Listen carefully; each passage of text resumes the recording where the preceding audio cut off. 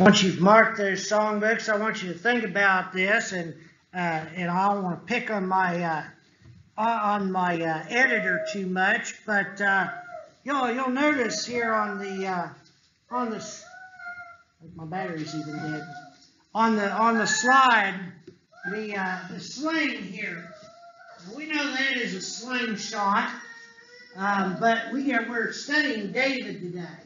And in this phase of David, we're looking at David and Goliath. Now, this was not the type of slingshot that was used. The sling, we sing a song, and that song reminds us of the type of slingshot. You know, David took those stones and he put it in, the sling went round and round. So it was a slingshot that was different from the one pictured. So again, not to pick on my editor too much, Kate, but wrong slingshot. If you'll turn with me in your Bibles to 1 Samuel chapter 17, we're going to pick up our study of David. And again, I want to look at this in light of David, a man after God's own heart.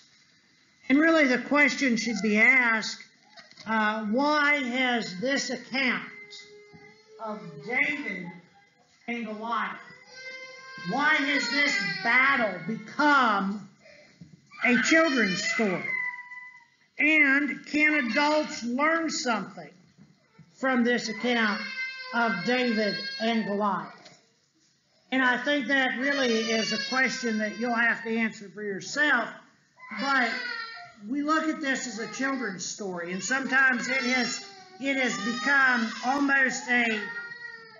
almost a cartoon type character in this figure. But we need to look at this and see exactly what we can get out of this. I'm not going to read the entire 17th chapter of 1 Samuel, but what I want us to do is I want us to lift a few points out of this chapter that might be helpful to us today. And I think that what will be helpful to us today is Israel had an enemy. The Philistine army is the enemy of Israel in today's lesson. The Philistine army has been a thorn in the side of Israel. We've been studying on Wednesday nights in the book of Genesis. You know, the Philistines argued with Abraham. King Abimelech was a Philistine. They also fought with Isaac a little bit. Not in the major way we're seeing today, but this Philistine army has been an enemy of old Israel for a long, long time. But you know, today we have enemies. We have giant enemies in our lives. You know, yours might be different from mine. Sometimes financial burdens are the giants that we face. Sometimes a health condition is the giant that we face. Sometimes depression might be the giant we face. Sometimes maybe even financial burdens. Your enemy is different from my enemy. Your giant is different from my giant. But remember this, the father of all of our enemies, the captain of all of our enemies is Satan. We may be fighting different battles, but we're fighting the same war. In Ephesians chapter 6 and verse 12, the Apostle Paul says, "For we do not wrestle against flesh and blood, but against the rulers, against the authorities, against the cosmic powers over this present darkness, against the spiritual forces of evil in heavenly places." So, you know, really, David, as we look at this account, has a different enemy than we have. David could see his enemy. A lot of times we cannot see our enemy. But that does not diminish the enemy that David fought. It does not diminish the enemy that we have. Our enemy is the same one that Jesus encountered. He was attacked by the same enemy we are attacked by. Matthew chapter 4. He was tempted by Satan, verses 1 through 11 of that chapter. We're not going to go there for time's sake. But Satan tempted him in every way known to man. He tempted him with hunger. He tempted him with lust. He tempted him with every aspect of things. And Jesus was victorious. And we can be victorious as well. Now I want you to turn back in your Bibles, 1 Samuel chapter 17. And we see here that David went out to meet his enemy. The first thing that I have discovered in battling a battle with an enemy, not that I've been in military or anything like that, but you don't shrink from a fight. If you're fighting a giant in your life, don't shrink back from that giant. David, in verse 32 of chapter 17, went out to meet Goliath. And David said, "Let no man's heart fail because of him. Your servant will go and fight this Philistine." All right, so we need to take a lesson from that. When we have an enemy, we need to rise up and face that enemy. David faced his enemy. Notice what is not happening here. We studied Saul 2 weeks ago. 2 weeks ago we studied Kings, or I guess maybe 3 weeks ago now, because this is the second lesson on David. We studied Saul. Saul is still king of Israel. He is still reigning over Israel. But I want you to notice what is not happening. The first thing I learned about leadership is that you have to lead. Saul is cowering in a tent. Whose place was it to lead the army of Israel into battle? In those days, the king led the battle.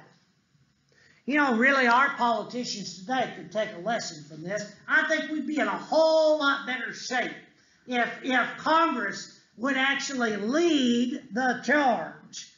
You know, if our elected leaders would not simply hide themselves away in the safety of places well secured.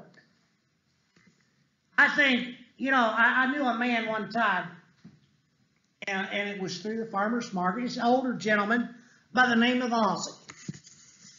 And Ozzie taught me more about leadership than anyone else ever did. I was working construction down on 3rd Street here in Marietta. And I saw Ozzie sweeping the sidewalk in front of what was then the Marietta Savings Bank. It's Huntington Bank now, I believe. No, I don't know. It's still down there. It's not Marietta Savings Bank, but it was at that time when I was in my early 20s. I saw Ozzie, and I thought Ozzie had been retired for years. He's an old fellow, you know, older than Roy, you know, older than Dirk. So anyway, you know, here's Ozzie. He's out there sweeping the sidewalk in front of the bank and doing a little landscape work. I said, "Hey, Ozzie, how you doing?" He said, "Oh, I'm just fine. Got to get this wrapped up so I can go home." And that's where I was headed. It was on my way home. And I said, "What'd you do? Get you a part-time job at the bank?" He kind of chuckled. "Well, I've been here for 40 years. He goes, and I found out he was the bank president. And I'm like, "What in the world are you doing sweeping the sidewalk?" And Ozzie said, "You know, Tom, one thing I learned is you never ask someone to do a job that you're not willing to do yourself." And he went on to tell me that he had worked every position in that bank so that he could have a full understanding of what it was to be a bank teller, to be a loan officer, to be a vault security guy. He worked all those jobs. And that left an impression on me. That's what Saul is not. King Saul is not a leader. Saul's not fighting the Philistines. Oh, his tent's there, but it's back a little ways. He's securely surrounded by his guards and his army. He doesn't go forward. So I want you to notice that's not happening. Israel themselves are cowering. Goliath comes out and he shouts a challenge. I want you to notice with me in this. In verse 19, Now Saul and all the men of Israel were in the valley of Eli, fighting with the Philistines. And David arose early in the morning and left the sheep with a keeper, and took provisions and went as Jesse had commanded him, and came to the encampment. The host was going out to the battle line, shouting the war cry, and Israel and the Philistines drew up for battle, the army against army. And David left the things in the charge of the keeper of the baggage, and ran to the ranks, and went and greeted his brothers, and talked with them. Behold, the champion of the Philistines, Goliath of Gath by name, came out of the ranks of the Philistines, and spoke the same words as before. He's challenging them. What's Israel do? To make a long story short, they shrink back in fright. Fearful of this man. So I want us to look at this as a man after God's own heart. How can you and I develop that heart? David, I want you to notice here, has an eagerness to serve. Okay, leading up to battle, in the previous chapter, which we've skipped over for time's sake, in chapter 16, verse 23, Saul, after the Spirit of God left him, I'm going to begin in verse, let's see, let's go down here in verse 23 of that chapter. Saul sent to Jesse, saying, let David remain in my service, for he has found favor in my sight. David was a servant.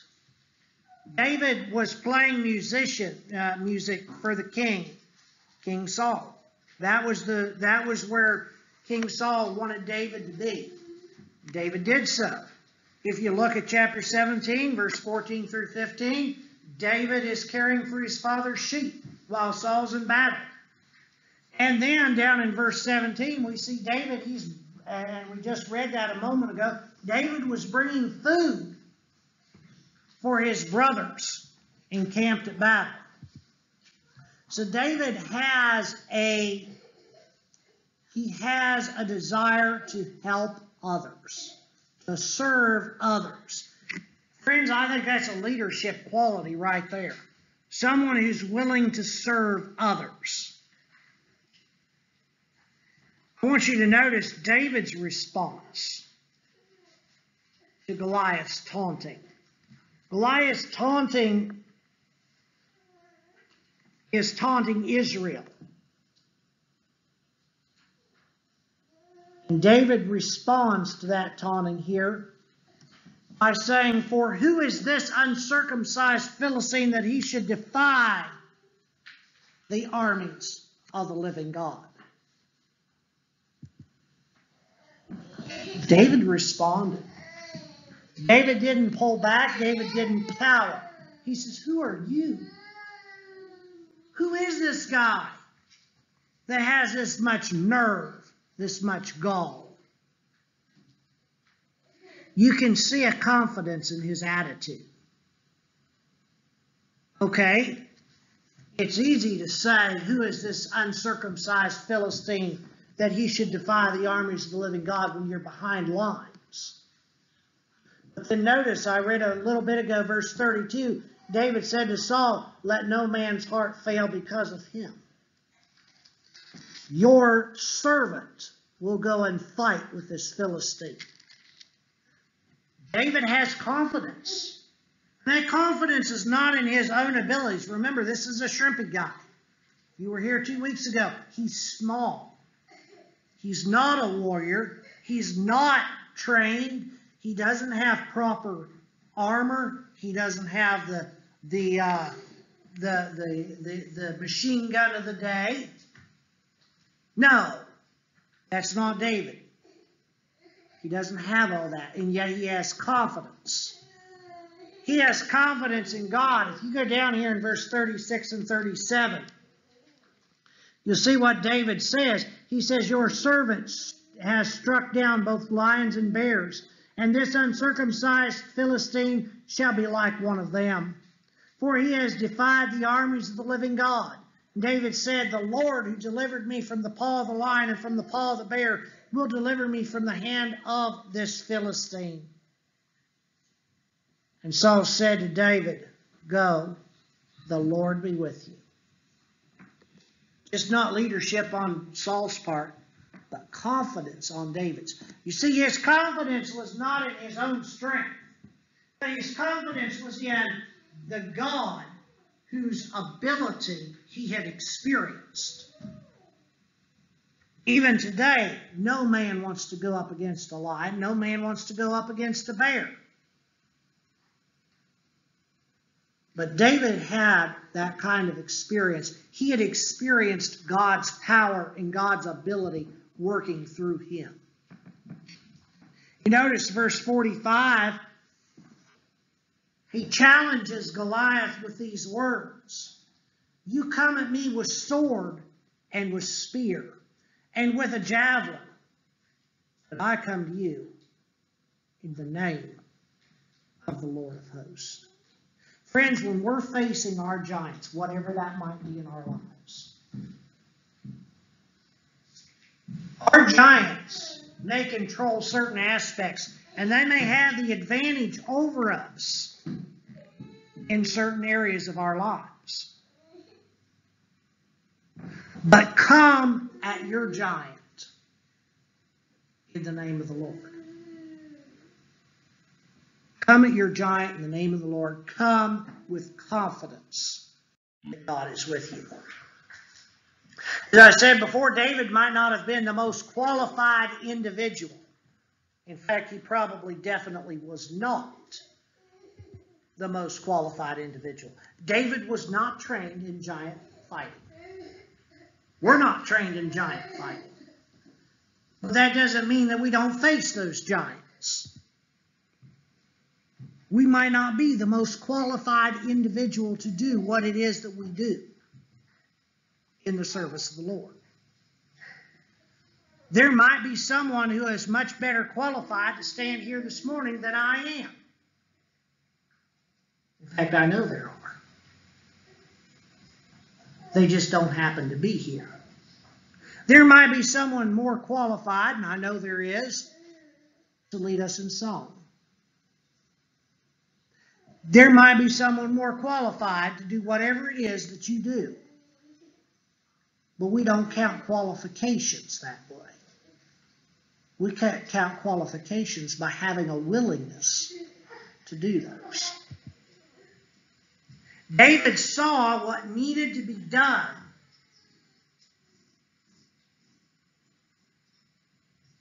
And he did what needed to be done. He knew that if Israel did not stand against Goliath and against the Philistine army, that they would fall and they would fail. When we fail to stand for the truth, when we fail to stand for God, and when we fail to stand against the giants in our own lives, we will fail and we will fall. Think back, World War II. What would have happened if the United States had not taken a stance when Pearl Harbor was bombed? We would have fallen. And the world would not be the same as it is today. Christians must take a stance. Remember this, though. I want to look at this giant for just a moment. I want you to see what David is up against. I want you to see that these are Bible measurements, so bear with me. I messed the math up the last time. But I want you to think about this. Goliath of Gath, whose height was 6 cubits. Now, a cubit is 18 inches. That puts Goliath, it's 6 cubits in a span, so that puts Goliath at over 9 feet tall. Now, I don't know about you, but I don't want to fight with anybody that's 9 feet tall. It would be like, seriously, it would be like me taking maybe Esther over there and getting into a fight with her. That's how unbalanced this fight is. And sometimes that's really how unbalanced our fight is. You know, and just if we would just do the math on the weight of the armor and the weight of his swords, it's incredible. But just to fight someone that's 9 feet tall. Now, I don't know what the average height was in that day, but I anticipate the average height was probably somewhere around 5 feet. So David is fighting a guy twice his height. Goliath wouldn't even fit through the doors of this church building. But yet David says in verse 46 that the battle belongs to the Lord. The battle belongs to God. Let's go back here. 1 Samuel chapter 17, verse 46 says this.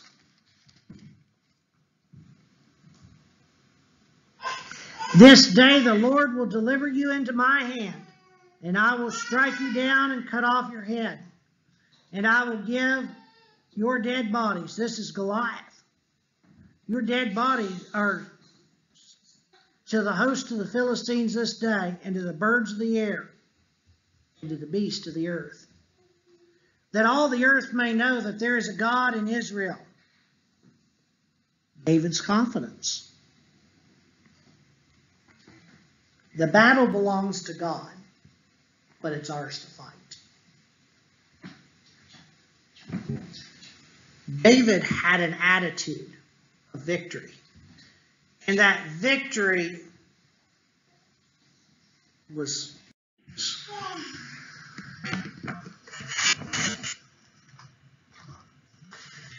wrap that up this morning. We probably could have pulled a lot more interesting facts out of this lesson. But if you get nothing else out of it, rest assured, when we face the challenges that life throws at us, those challenges can and will be overcome. I want to turn to one last passage for thought. It comes from the Philippian letter. Paul's letter to the Philippian Christians. I don't have this on the slide. But in Philippians chapter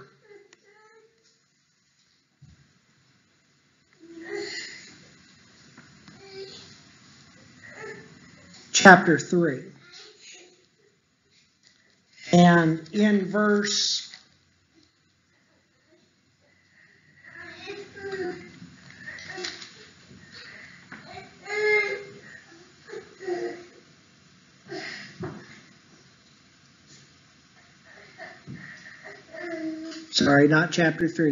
4. Paul says in verse 10, I rejoiced in the Lord greatly, and now rejoice at length. You have received your concern for me. You were indeed concerned for me, but you had no opportunity. Now that I am speaking of being in need, for I have learned in whatever situation I am to be content. I know how to be brought low, and I know how to abound. In any and every circumstance, I have learned the secret of facing plenty and hunger, abundance and need. Paul says, I've learned it all. I've experienced it all. I've experienced life on the high. I've experienced life at the low. This is what he says in verse 13. I can do all things through him who strengthens me. Can we say we can do all things through Christ who strengthens us? If you care to, you can take out your songbooks and turn to the song that's been selected. If there's anyone here this morning who needs, I would encourage you to make those known as together we sing 700.